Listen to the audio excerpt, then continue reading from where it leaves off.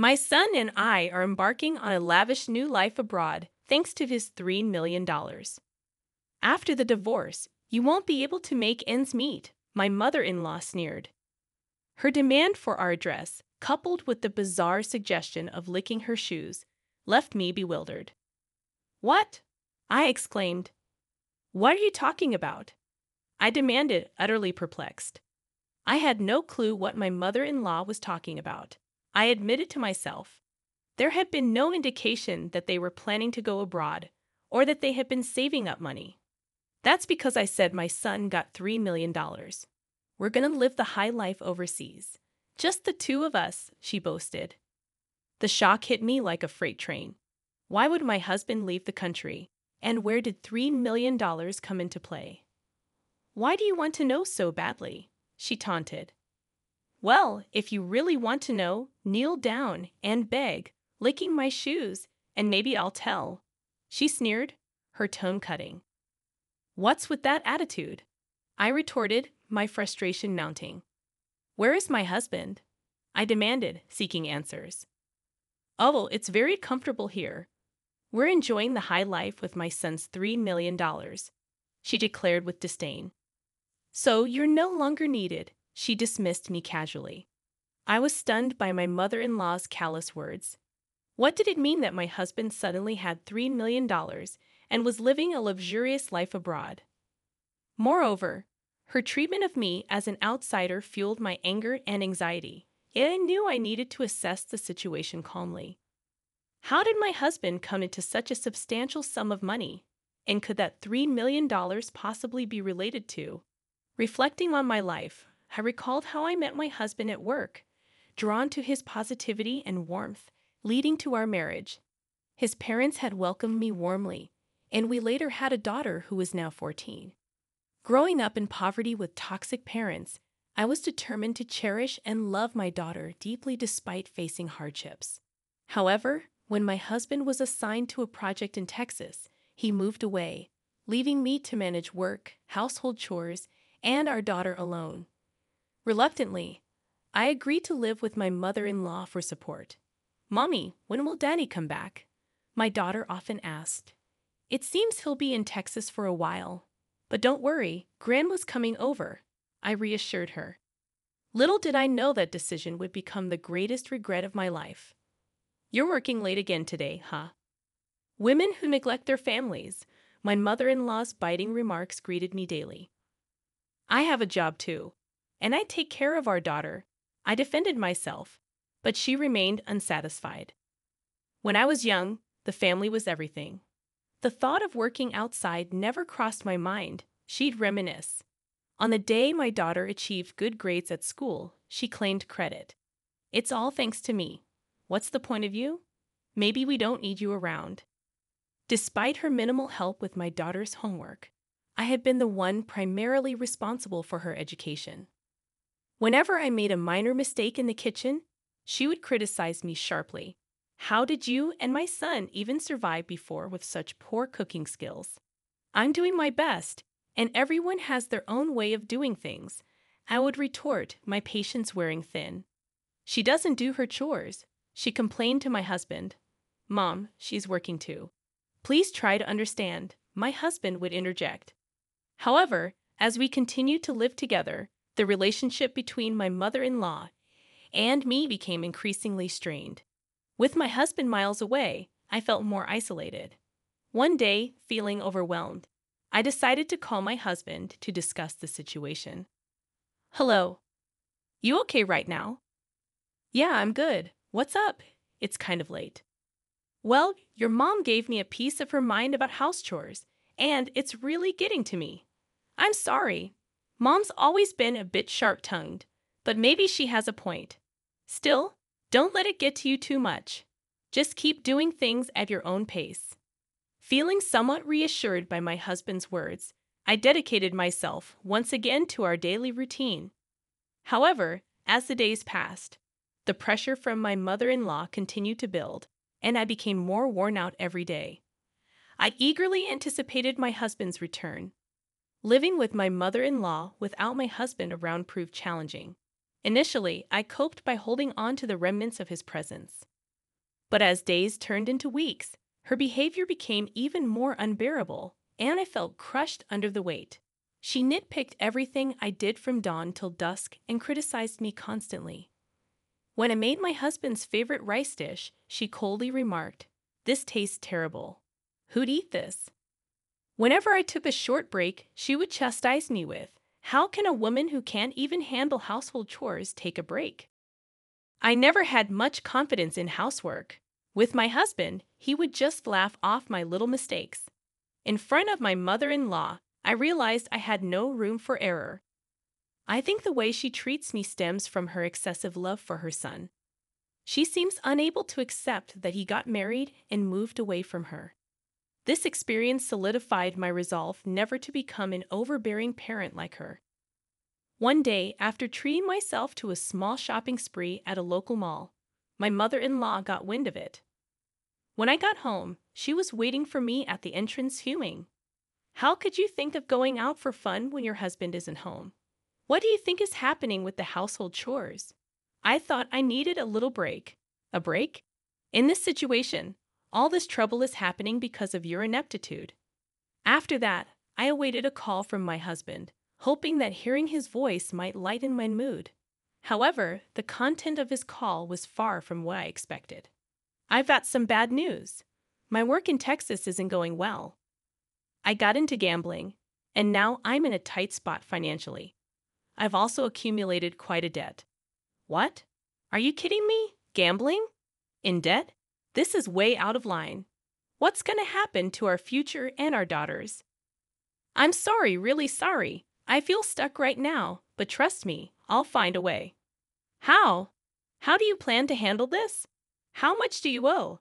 "I'm working on a solution." I always thought of my husband as a sincere person who would never gamble. He was always punctual for our dates, and after we moved in together, he always came straight home from work. He would always thank me whenever I cooked or did laundry. It's because he was so sincere and honest that I married him. But with him away and the constant criticism from my mother-in-law, my life felt unbearable. "I can't believe someone as useless as you married my son." My heart was sinking into despair. Since my husband started working away from home, I've been constantly criticized and blamed by my mother-in-law. And my husband's recent confession deepened the despair I felt inside. His debts, the gambling issues, followed by an onslaught of more criticism from my mother-in-law. I couldn't handle it anymore, and one night I left the house and found myself crying on a park bench. Then one day, my mother-in-law discovered a secret from my past. At dinner, she used it as ammunition against me. "So, I heard you used to work in a nightclub, huh? Shame on you for raising my grandchild after working in such a place. How did you find out about that?" I was telling an acquaintance about how useless my son's wife is and showed them a picture of you. They recognized you. Apparently, you weren't even good at that nightclub job. In my past, frustrated with a mother who never worked and always partied, I left my family home. Struggling for money, I found work at a nightclub. It was a time from before I married my husband, a secret I believed even he didn't know. I was at a loss for words. I had never imagined my mother-in-law would discover this about my past, and she continued to use the secret to berate me further. "I can't believe someone like you is the mother of my grandchild. I'll tell my son and have you kicked out." The depth of my despair grew even deeper. My married life with my husband, all the efforts I've made, and the future I had envisioned felt as if everything was taken away with her words. The communication from my husband dwindled. I feared he had started to doubt and suspect me. One night alone in my room, I reflected on my life, meeting my husband, our marriage and our current circumstances, and the constant blame and accusations from my mother-in-law. I felt I couldn't go on like this. "I can't take it anymore." Whispering these words, I stepped out into the silent nighttime streets. The hushed streets echoed the hopelessness enveloping me. My mother-in-law's harsh words reverberated in my mind, my past, my secrets, and my present, all targeted by her criticism and blame. On a park bench, under a starless sky, I sat contemplating the darkness within my heart. Suddenly, a familiar voice approached. "Mom, why are you here?" My daughter sat beside me, holding my hand. "Mom, don't let Grandma get to you. You work hard at an IT company, and you've been through so much. You're strong." "Thank you, but maybe Grandma has a point." "Mom, Grandma's just stuck in the past. In today's world, you should be proud of any job you've done. I'm proud you worked at a nightclub, really." "Yes, because it shows you've always tried your best for us, no matter the circumstances. Don't let Grandma's words control you." My daughter's words warmed my heart, and tears streamed down my face. "Mom, you're working hard in IT now, right? That's amazing. I'll always be on your side, no matter what Grandma says." Filled with gratitude for my daughter's support, I found hope that we could face challenges together. In my husband's study, I took a deep breath before diving into a mountain of paperwork. I meticulously examined each document, seeking to unveil his secrets: bank statements, credit card bills, loan agreements. Slowly, my husband's financial situation became clearer. Why did this happen? I discovered numerous receipts from gambling activities: horse racing, slot machines, casinos. The thought of how much money he had squandered on these pursuits was heart-wrenching. Next, I turned on my husband's PC. The password was his birthday reversed. His inbox overflowed with collection emails and messages from friends demanding repayment of loans. Furthermore, promotional emails from gambling-related sites flooded his mailbox. I calculated how much my husband had spent on gambling.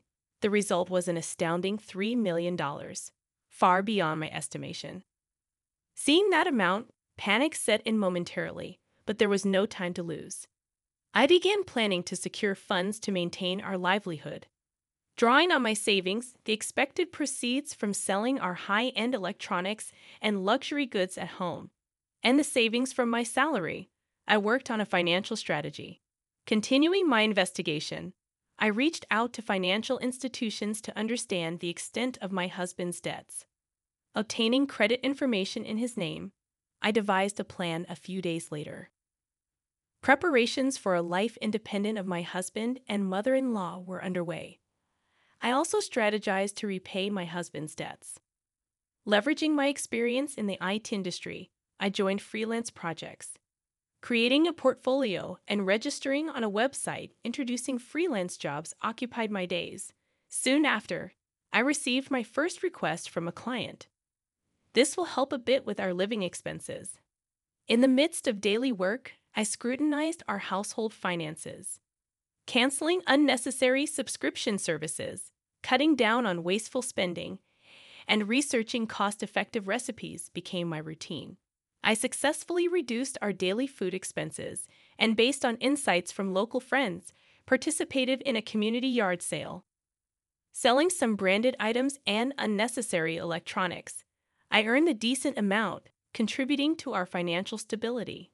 A few weeks later, my freelancing endeavors were thriving, and a sense of financial stability began to settle in my bank account, sufficient for our living expenses. Upon returning home, I discovered that all of my mother-in-law's belongings had vanished. Simultaneously, my phone rang, and it was her on the line. "Oh, are you already home? I noticed our stuff is gone. What are you trying to say?" "My son and I are starting a luxurious life abroad with his $3 million. After the divorce, you won't be able to make ends meet. If you want our address, get on your knees and lick my shoes." Suppressing a chuckle, I responded, "Actually, that $3 million is a debt." "Stop joking. There's no way my son has that kind of debt. You might not believe it, but it's true. In his study, there are transaction records from banks and financial institutions, credit card bills, contracts, and more. Plus, on his PC, there are collection emails from financial institutions, messages from friends demanding repayment, and promotional emails from gambling sites. If you don't believe me, why don't you check? I just sent you photos of the evidence. Maybe you should take a look." "You're lying. It's the result of him getting deeply into gambling, horse racing, slot machines, casinos. All in all, It amounts to a whopping $3 million. I just sent you photos of the evidence. Maybe you should take a look. I had no idea. He probably didn't want you to know, but it doesn't change the facts. In silence, my mother-in-law took a deep breath. I truly didn't know. I don't know what to say. Without another word, I hung up, resolving to begin anew.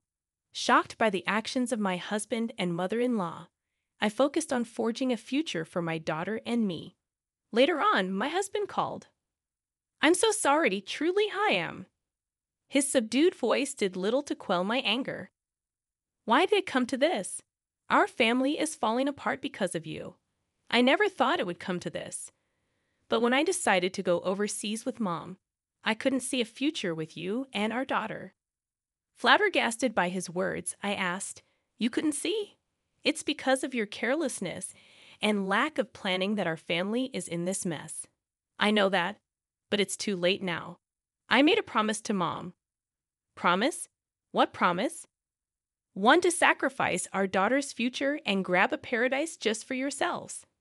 His silence was met with his sobbing on the other end. Calmly, I hung up the phone.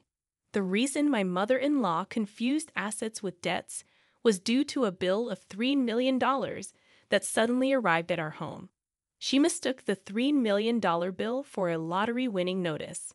She began planning her dream relocation overseas and approached my husband about it, unaware of his mother's misunderstanding and thinking starting a new life overseas would allow him to escape the debt problem. He accepted her proposal, mistaking a bill for a lottery notice. After that, I kept my anger towards my husband and began looking for a lawyer.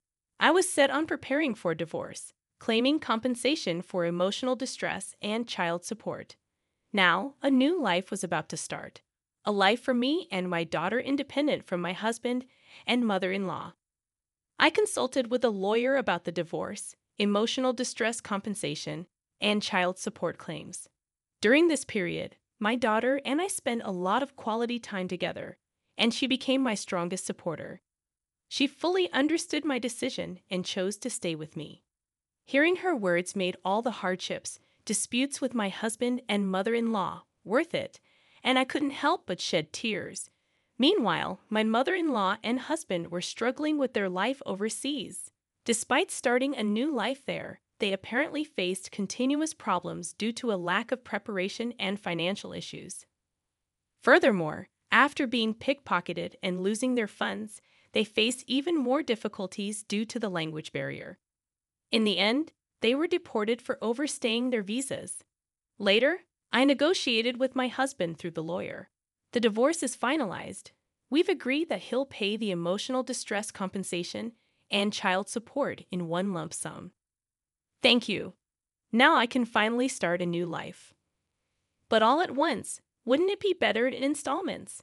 He has been took on even more debt, seemingly borrowing money from some shady loan shark. I don't know what happened to him after that, and honestly, I don't care. After being evicted from her rental property and getting pickpocketed, losing all her savings, my mother-in-law ended up homeless upon her return to the U.S. My daughter and I started our new life. Sure, it wasn't always easy, but freed from my husband and mother-in-law, we could look to the future positively. I want to live happily, collaborating with my daughter who saved me from the depths of despair.